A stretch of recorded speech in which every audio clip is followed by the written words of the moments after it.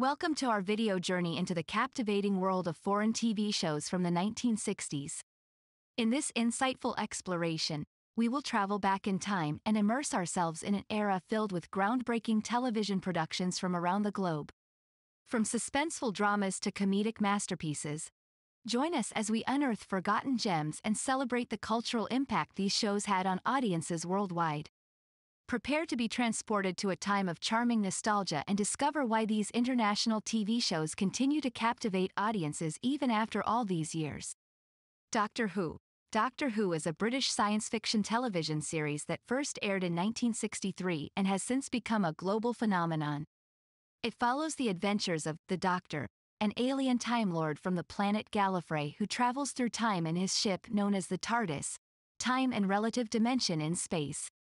This concept allowed for unlimited storytelling possibilities as the Doctor could venture into any historical period or distant future. What set Doctor Who apart was its ability to capture audiences with thrilling stories while also exploring deeper themes such as morality and humanity's place in the universe.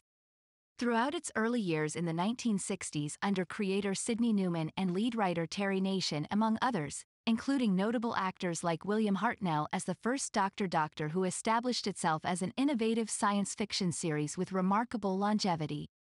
The Prisoner. The Prisoner is a British psychological drama series that ran for only one season in 1967 but left an indelible mark on television history.